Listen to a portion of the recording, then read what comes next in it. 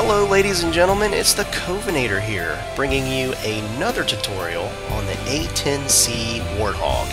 If you happen to miss any of the previous videos, I highly recommend that you go and watch them first to learn about the history and the design of the A-10 before moving forward. In this video, we're going to actually get into the pit, as it is called, to learn about the cockpit and the main controls of the aircraft. There's a lot of ground to cover, so we're going to get right to it. When you first get into the cockpit, you'll be overwhelmed with all the various gauges and indicators.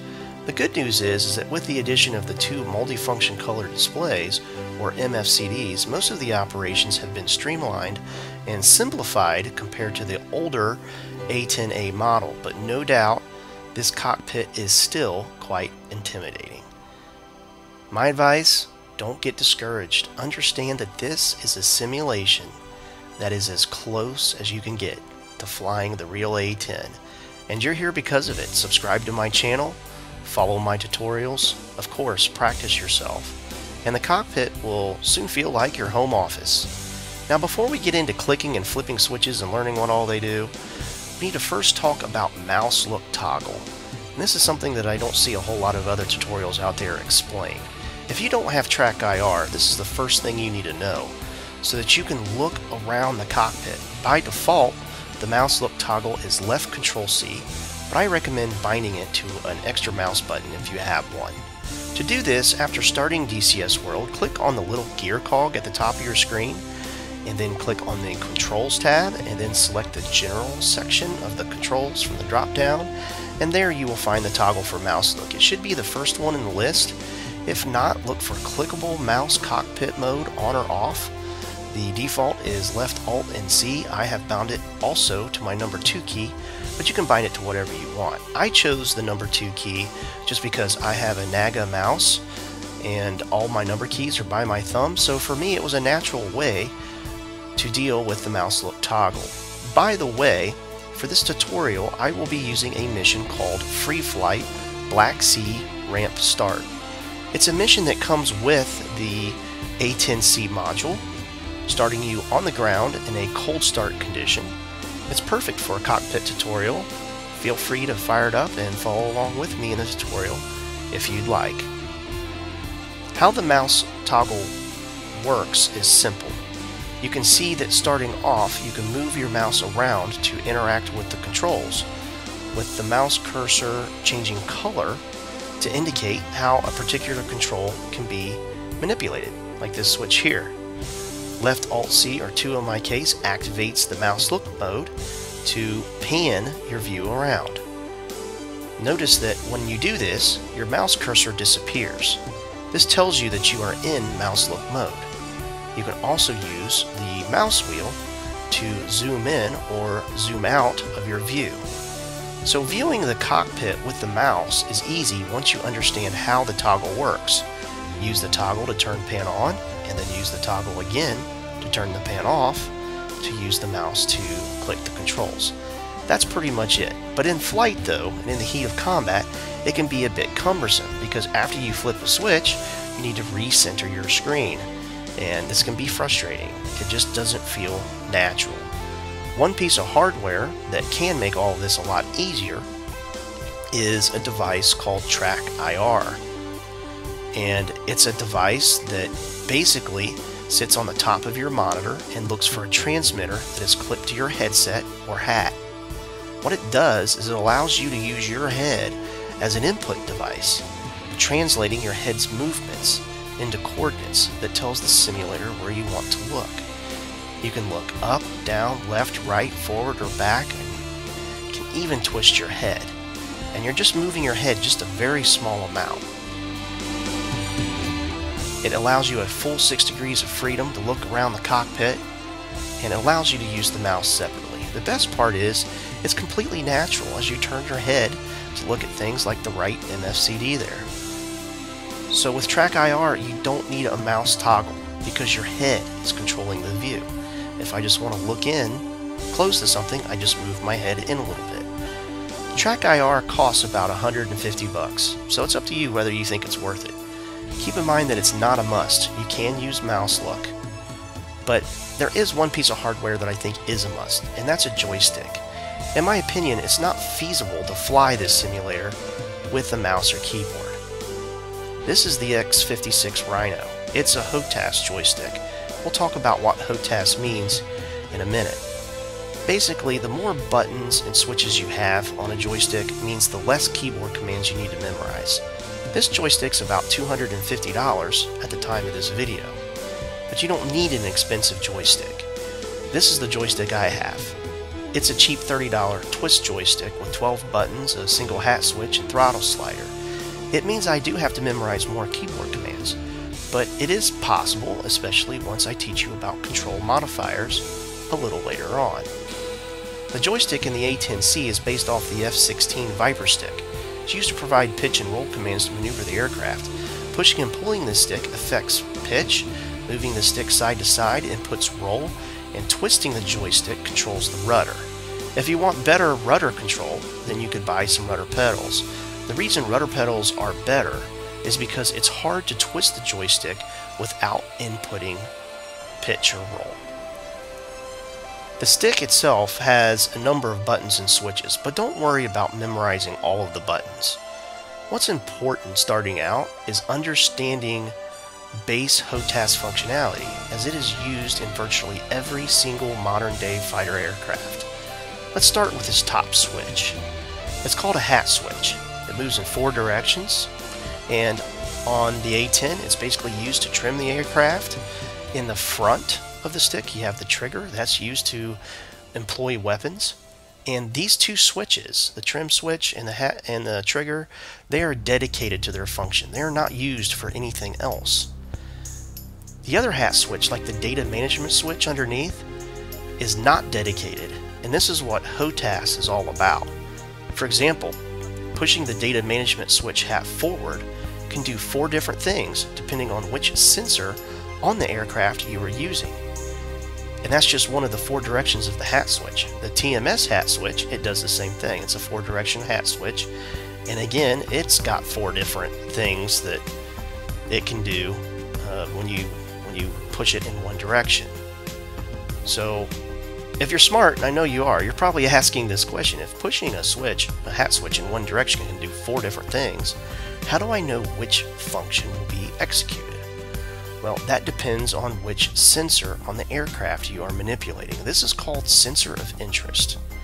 Think of it like applications on your computer. Your computer can run several different applications at the same time, but you're only controlling one at a time. That's exactly how it works on the A-10. You are commanding one at a time. So sensor of interest simply means which application or sensor you're controlling at that time. So if you have the TAD, or Tactical Awareness Display, set as your sensor of interest, the DMS forward switch increases the scale of the map. If you have the TGP, or targeting pod, set as your sensor of interest, then that same DMS forward switch zooms the camera in on your target. So the goal behind HOTAS is this: it allows you to carry out dozens and dozens of commands using just a few buttons and switches on the stick, without you having to take your hands off the stick, without you having to look down. It's pretty cool, huh? Setting up the HOTAS bindings is easy.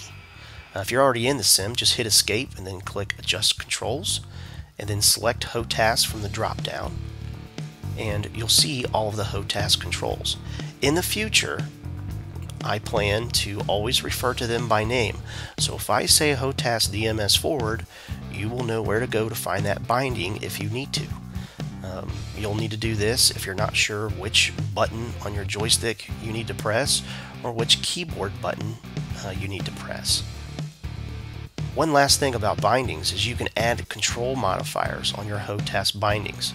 My cheap joystick only has 1 hat switch, so what I did was add joystick modifier buttons to let me add joystick button combos, basically, to give me more hats. For example, with no modifier, my hat is trim. If I hold down the joystick number 8 button on my joystick, the hat then becomes the DMS hat. And if I hold the joystick number 7 button, it becomes the TMS hat switch. So if you only have one hat switch, I recommend doing something similar. It basically lets you create additional hat switches that you just physically don't have, and all you have to do is memorize the combo. So moving on, let's do a brief cockpit tutorial here. Now I'm not going to cover every button and switch. This is just a logical approach to how things are organized. Now, this whole thing up front that you're looking at is called the front console. It's dominated by 3 displays. You have your HUD display up in the top left, you have your left MFCD, and you have your right MFCD, and they are called multifunction displays because they can show you different things, anything from maps of the battlefield to area to weapon loadouts to perhaps a targeting pod to let you get a closer look at an enemy from miles away. And once you learn some basic HOTAS functionality, you'll be able to manipulate these displays without taking your hands off the stick. For example, if I use HOTAS Coolie Hat left, I can cycle through my left display. And you guessed it, if I use HOTAS right, Coolie Hat right, I can cycle through my right display. You can also manipulate data within a given display. For example, my HUD is my sensor of interest, so DMS forward will cycle through my waypoints. And you can see that the other displays, like my left MFCD and the other sensors on the aircraft, all change to reflect this. If I hold Coolie Hat left, this is called long, Coolie left long, it makes my left display soy, and now the DMS forward will change the scale of the map. If this all seems a bit confusing, don't worry, we'll be talking more about HOTAS functionality in depth in future videos. So, starting with the heads-up display, we'll just talk about a little bit of the symbology there. There's the pitch ladder in degrees. You have your current airspeed, you have your altitude, you have your steer points, and then you have your current weapon that you have selected, your weapon mode. Moving up to the top, you have your accelerometer, which shows you how many G's is in the aircraft. You got an angle of attack indicator, that's good for landing. You have your magnet compass. You have your aerial refueling indicator. Under that, below the HUD, we have the Upfront Controls, which allows you to enter a variety of data. Think of it as a primary computer's keyboard for the aircraft. Below that, we have our emergency strip, jettison, fire T-pull handles, and fire extinguish switch. And below that, just going left to right here a little bit, we have our left MFCD. We have our radar warning receiver for friendly aircraft and foe. You have your countermeasures here, vertical climb speed indicator, indicated in 1,000 feet times 1,000. Below that we have our altimeter, and below that we have a whole bank of gauges for the turbines on the aircraft as well as the APU. And we have hydraulic pressure, fuel quantity, and fuel selector switch. Moving back to the left, we have the UHF repeater. We have another angle of attack indicator, clock, backup attitude, and we have our armament HUD control panel, which enables the arming of all the weapon systems on the aircraft. And then we have a landing control panel here with landing lights, anti-skid, indicators for the gear, flaps, with the big lever right next to it that actually raises and lowers the landing gear.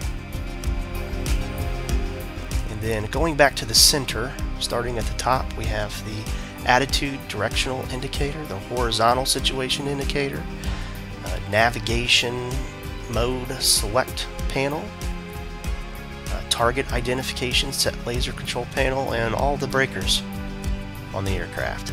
And that pretty much covers a brief overview of the front console. And if you're saying, whoa, wait a minute, I don't know what all those things do, or even half of them maybe. Don't worry, we'll be breaking it down in future tutorials. So on the left, we have what you guessed, the left console. You're probably thinking, man, that looks worse than the front console. Well, it's all laid out pretty logically. The front control up towards the front here, this is the fuel control panel. It does everything regarding fuel. After that, we have the throttle engine control panel, which is where your throttle stick is. That can be separated left and right to control each engine separately. We have the auxiliary lighting panel. Below that we have the SAS panel, which dampens and improves flying characteristics while also stabilizing the aircraft while firing the gun. We have the IFF panel used to identify friend or foe. That panel is non-functional in the sim. And after that we have the emergency flight control panel. We will be covering that probably with a bunch of tutorials on emergencies. You have all your radios here, VHF, AM, FM radios, one UHF radio, stall warning control panel, secure voice panel, that's not implemented in the sim. And all the way in the very back you have your master ground safety. So if you have a terrorist waving a gun in front of you, flip that switch and you'll be able to fire your gun while you're sitting on the ground. And that's basically the left console. Moving over to the right, we have, you guessed it, the right console. And again, it's laid out pretty logically. Up front, we have the countermeasures panel with the canopy and ladder deployment to the right of that. We have the caution light panel underneath that. Electrical power panel with all the battery and generator switches. We have the control display unit, or CDU. This is the navigational computer on the aircraft, which is mirrored up there to my right, MFCD. We have the environmental control panel, which has all the switches for oxygen and air pressure controls, such as windshield defogging, pitot heat, de-icing, all that jazz. We have the lighting control panel, which is back here. And then inboard from the light panel, we have 3 navigational radios, HARS, which you'll probably never use, ILS, and TACCAN. And that pretty much covers the right console and finishes our brief look at the cockpit. And again, the goal here wasn't to go through every switch and give a detailed explanation. That's just information overload. I wouldn't expect anyone to be able to retain that. So the goal here was not to cover every little switch and dial, but rather just present a high-level overview of the cockpit and controls, with more of an emphasis on how the controls are grouped and how they're organized. And this will help you develop what are called flows later on, and we'll be getting into that. In fact, in the next video, we will begin to learn more about flows as we learn flight preparation and startup procedures. And this is probably where you're going to learn a lot about the aircraft, because then we will be going through a lot of switches and a lot of dials to get this thing started. So, well, that does it for this tutorial. I hope you enjoyed it, or at least found it to be informative. And who knows, maybe even learn something new. I mean, that is my goal. If you like what you have seen, make sure to like and subscribe. It really does mean a lot and encourages me to continue the series. If you have any questions, let me know in the comments below. For now, I think I'm going to take this hog up for a quick patrol flight. Happy flying out there, and thanks so much for watching. This is the Covenator, signing off.